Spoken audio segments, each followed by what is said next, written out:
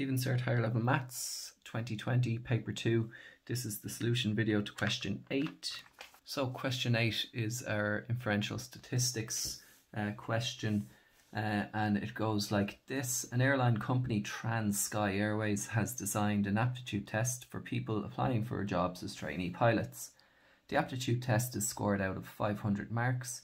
The results are normally distributed with a mean score of 280 and a standard deviation of 90. The top 25% of people taking the aptitude test are invited back for an interview. Find the minimum mark needed on the test in order to be invited back for interview. So our Z score is given by x, or Z is equal to x minus mu over sigma. So to find this, we use Z scores, and we go to our Z score tables and we look for 75% in our Z tables. So if the top 25% are invited back for an interview, we're looking for the bottom 75% who aren't. So you won't find 75%, but you will find 0.7487 or 86, sorry, and you'll find 0.7517. So you take halfway in between these. So on your left hand column you'll have 0.6, and on the top you'll have 0.07 and 0.08. So we're going to take halfway between 0.07 and 0.08. So that will be equal to 0.675. So we let our Z score equal to 0.675, and then we fill in the rest of what we know. So we know that it's x minus mu. Mu is our 280, our mean, 280 divided by sigma, our standard deviation of 90, and that's equal to 0.675. And now all we have to do is solve for x. So I can multiply across by 90 to get x minus 280 is equal to 0.675, and then x is equal to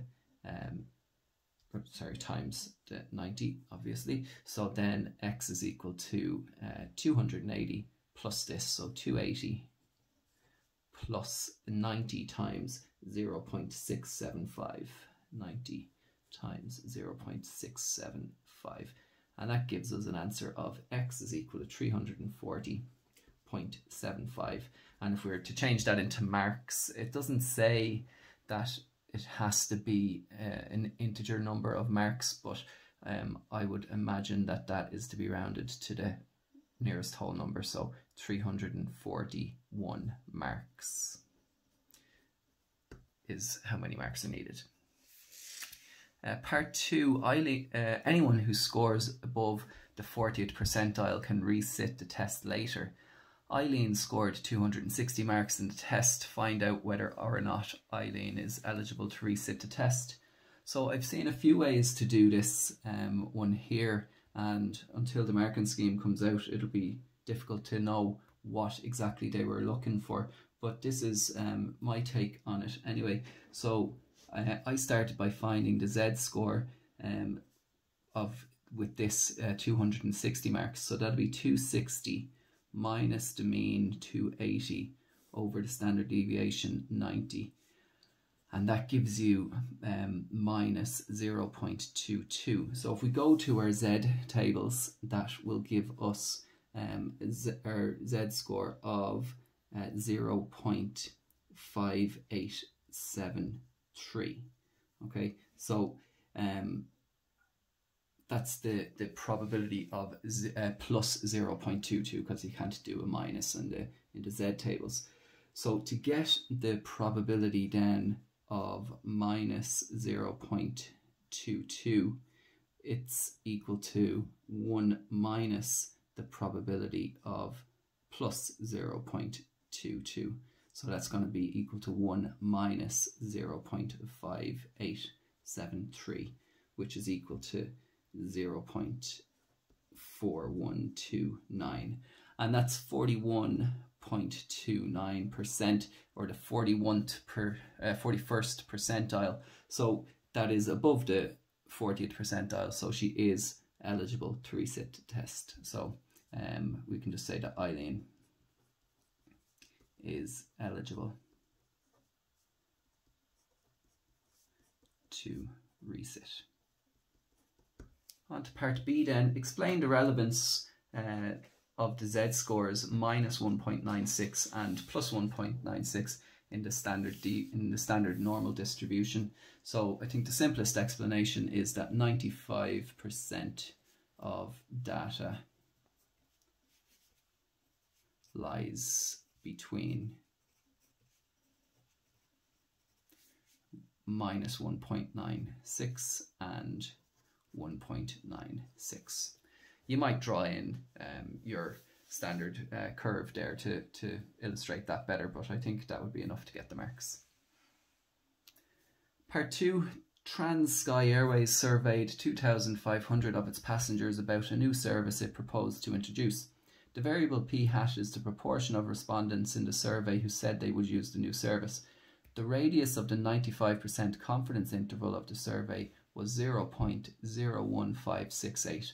Find the value of p hat where p hat is between 0.5 and 1. So the radius of the 95% confidence interval means that we set this up as 0.01568 is equal to our standard error, which is 1.96 times p times 1 minus p over n. Okay, and then we fill in what we know here. We know n, which is 2,500, and then we can solve for p. And this formula as well works for p hat as well. We're actually looking for p hat. It's the same formula whether you're looking for p or for p hat. So I'll start by multiplying dividing across rather by 1.96. So I'm going to divide both sides by 1.96 to get 0.008 on this side is equal to the square root of p hat minus p hat squared. I suppose I can multiply that out, and then that's over n, which is 2,500. Now I can square both sides, so I'm just going to square both sides like this. 0.008 squared is 0.000064 is equal to p hat minus p hat squared over 2,500. Then I can multiply across by 2,500 to get rid of the fraction, and 0.000064 by 2,500 is 0.16. So that's equal to p hat minus p hat squared. And then we just bring everything to one side to get a quadratic equation. So we get p hat minus p hat squared rather minus p hat is equal to plus 0.16 is equal to 0. And then I'd just go ahead and use the minus b formula for this. So p hat is going to be equal to minus b, so that's minus 1 is 1, plus and minus the square root of b squared, so that's minus 1 squared is 1, minus 4 times 1 times c, which is 0.16, and that's all over to a, which is 1, 2 times 1. So p hat then, simplifying this down, is going to be 1 plus and minus the square root of 9 over 25 all over 2. So you can type that into the calculator. You get two solutions. You get p hat is equal to 4 over 5 and you get p hat is equal to 1 over 5. Now just checking the question, it says that it has to be between 0.5 and 1, so it's this one. We don't accept that one. So p hat is equal to 0.8. Part C then, the weight of the airline passengers' carry-on luggage is normally distributed with a mean of 12 kg. The airline has recently introduced a fee for non-carry-on luggage. After the fee was introduced, the airline expected the mean weight of carry-on luggage to change. They selected a random sample of 80 passengers and weighed their carry-on luggage. The sample mean was 13.1 kg and the sample standard deviation was 4.5 kg. Test the hypothesis at the 5% level of significance that the mean weight of the carry-on luggage has changed. state the null hypothesis and the alternative hypothesis, and give your conclusion in the context of the question. So first of all, state the null hypothesis. So the null hypothesis H0 is that the mean has not changed, so it's equal to 12 kg. And the alternative hypothesis then, H1, is that the mean has changed and it's not equal to 12 kg. So that's just the first two bits there. And then to find or to do the hypothesis test, what we're going to do is we're going to calculate our Z score for this sample. So Z is equal to X bar minus mu over sigma over root n. And in this case, X bar is our 13.1 kg, mu is our mean, that's 12 kg, n is 80, that's the sample, and sigma was the standard deviation, which was 4.5. So we can fill all them in here. Z is equal to X bar minus mu, so that's 13.1 minus 12 over sigma, which is 4.5 over root n, which is 80. And that should give you a Z score of 2.19. And we compare that to 1.96. 2.19 is greater than 1.96. 1.96 is the Z score you get at the 5% level of significance. So 2.19 is greater than 1.96. So that means we reject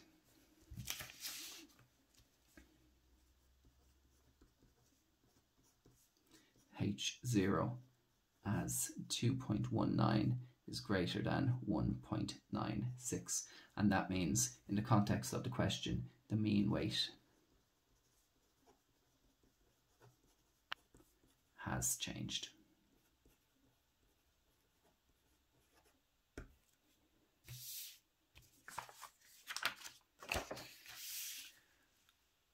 On to part D then, the last part to do with the airline. So the company bus carries passengers up to a total maximum weight allowance of 3,000 kg. The weight of the passengers is normally distributed with a mean of 73 kg and a standard deviation of 12 kg. 40 passengers board the bus. Find the probability that the total passenger weight will be over the maximum weight allowance, and give your answer as a percentage correct to 2 decimal places. So basically we have 40 passengers and we want to find out the probability that they have an average weight that adds up to more than 3,000. So if we do 3,000 and divide that by our 40 passengers, we get an average weight of 75 kg. So basically we want to find the probability that our 40 passengers have an average weight of 75 kg or more. So to do this, we're going to find the probability that our mean is greater than 75. So the probability that our mean is greater than 75. To do that, we get our Z score. So it'll be 75 minus our mean, which is 73 over sigma over root n. So sigma is 12 and root n was 40. So if you put that into your calculator there, you get a Z score of 1.05. So if we have our Z score of 1.05, we want to know what's the probability that this Z score or that our Z score is greater than 1.05. To find that, we would find 1 minus the probability that our Z score is actually less than 1.05, because the Z tables only give us less than, they don't give us greater than. So we find 1.05 in our Z table, so it'll be 1 minus, if you look up 1.05, you get 0.8531. So that's equal to 1 minus that is 0.1469, which is equal to 14.69%. So what that's saying is there's a 14.69% that chance that if you have 40 passengers on the bus, then the bus will be overloaded. It'll weigh more than the 3,000 kg. The last part of this question then, part E, is the list of 8 whole numbers. Nothing to do with the other parts of the question. I've already done a video out on the solution to this, so I'm just going to put a link to this right now here and also in the description, so you can just click on that if you want to see the solution for part E. Okay, so thanks for watching. If you have any questions, just put them in the comments below, and I'll see you in the next video.